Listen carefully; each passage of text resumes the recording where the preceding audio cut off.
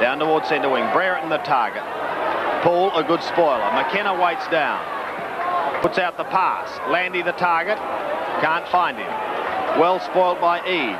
Wallace taps it on cleverly to Buckenara. He's got Dippy running. Oh! Well, I don't know. I mean, Dippy's built like a brick outhouse.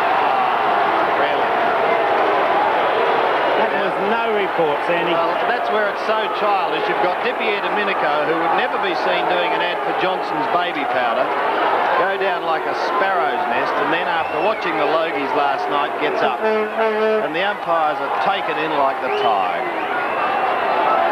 It really does make a farce of the game. And they wonder why they're not coming through the gates.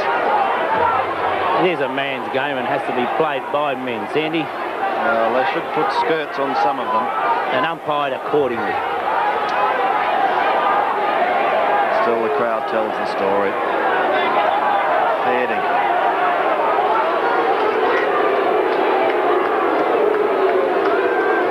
Listen to the crowd.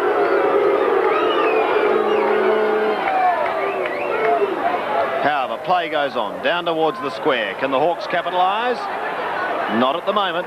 Repelled momentarily. Back towards Rowlings, who was reported for a nice bump. Away goes the skipper. Former skipper, I should say, getting a little carried away. Ayres a little too enthusiastic in the back, and Pickering will take it between centre and half. Gets the short kick in. Somebody's boot travelled. It was McKenna who took it, played on immediately and put it right through